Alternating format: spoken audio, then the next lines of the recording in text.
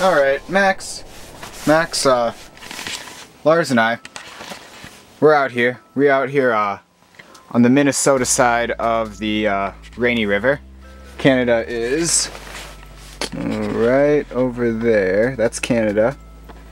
And we are sturgeon fishing with sleigh spoons. Basically what we're doing is we've got this little setup we've learned from YouTube videos where we have the bobber going into the snow, and then we have the sleigh spoon resting on the bottom with some shiners. So if it gets hit, the bobber will move out of the snow. It's a great way to detect little bites. And then we'll set the hook and we'll be on. Plan to stay out here pretty late, so let's see what happens. That one. It's probably not big. Probably like a little guy. Oh, it's a Walter. Oh! I just got a walleye. So I just got this guy. He's a little small, but I think he's a good eater size. It'll be good for dinner tonight since we don't want to buy food. Right there. Got one. Woo! Little Walter! It's another eater for tonight, huh? Can't catch sturgeon, but can catch the Walters. Yeah, we're just out here. It's not dark yet, but we just decided while we're waiting for it to get dark and the sturgeon bite to turn on, we tried jigging some of these walleye we've been seeing down there all day. We are on the Rainy River, of course, one of the best walleye fisheries in Minnesota, so might as well give it a try. Got this nice little guy, we'll throw him on the ice, fry him up tonight. Oh, that's a keep. Yeah. We're keyed in! It's another keeper. We're gonna have a nice little catch and cook tonight. What's up, Facebooks? So, we've been out here for a long time. It's been a while since our last fish. We're getting a little walleye bite on our sturgeon rigs every 30 to 40 minutes, so you could say we're keyed in on the bite right now. It is currently, where's my phone? Who cares about the time? No one fucking cares about the time. Yeah, it's not terribly late. We still got time out here. Still hopeful, but you know, we're keyed in on the bite, so I'm having a great time here. Look at this. Major setups here. The camera's foggy as fuck. We got triple holes going. Double heaters. Snacks. C4 energy drink. This stuff is crazy. Of course we're fishing with sleigh spoons. Of course we've got sleigh spoons on the bottom with minnows. So, you know, we out here on the Rainy River. You know, just trying to catch some fish. Oh, I got one! Yeah. It feels like a fish. I told you that would happen. Feels like a fish, but I don't know. Yeah. Oh, it's a burbot! Oh my god! No! Oh, dude, I'm gonna start live streaming. No! Oh my god, guys.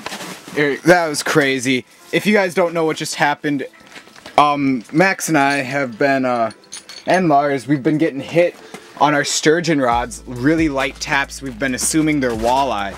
But I finally got one on the hook set. And it's a burbot. And what happened here was, I set the hook, but my line got all tangled because of the bobber. And Max hand lined it in, so that's why we got this mess of line. But this is the first burbot Max and I have ever caught. This thing's going right on the fryer. Yeah. This thing may look gross, but this is a cod, basically. You know, you can buy cod at grocery stores. Oh my god. It's like a salamander fish. Dude, that is such a mess of line. Hold it up in the light. You can't really get it. Oh my god. Look at this thing.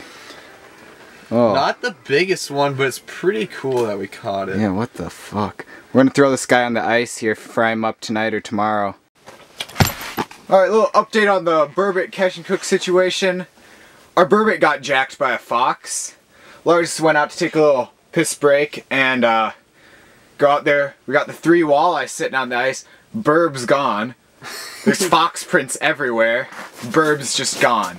Yeah. So now we're committed. We gotta stay out here to get another burb to bring you guys a new species for our catch and cook here. Catch and cook burbot. We're ready? We're keyed in. We're keyed in on the burb bite. So we'll update you guys if something happens here. We really want to get another burb. If you can press, no, try to press play on that one.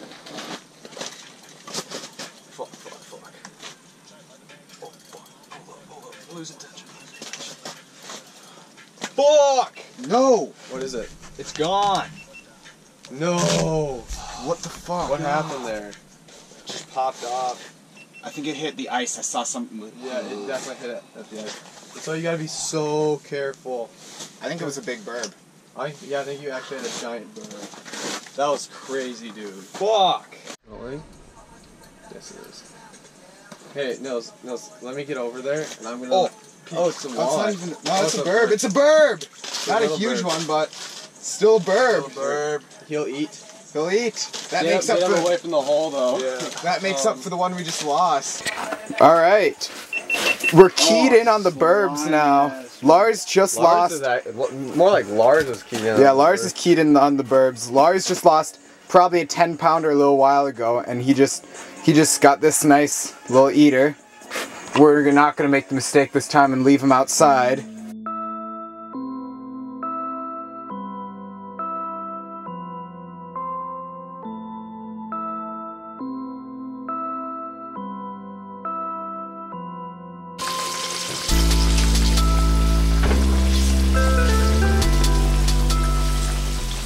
What are we using today, Nils, to cook these things? To cook them? Yeah. Well, of course, we're using Chef Fruit Homie's Magic Salmon Seasoning. Please sponsor us with some Coop's Arizona Heat. It's Flavor Town. Welcome to Flavor Town. But actually, we're using Shore Lunch beer batter, our family vegetable oil,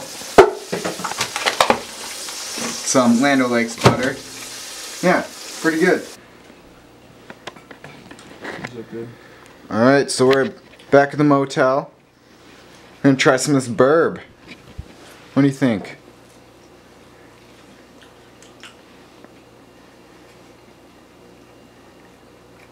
I actually kind of like it a lot. I like the walleye has kind of like a tastes like the water, like a little bit of irony or something. This just has no taste. It's really nice. It's just a freaking. It's a wham into fillet. I tell you what. Yeah, it's actually pretty good. Nice. So, pretty successful trip out here on Rainy River. Got some nice walleye, got some nice burbs. Now we're eating because we didn't bring any food or water. This is very nice. Fish challenge.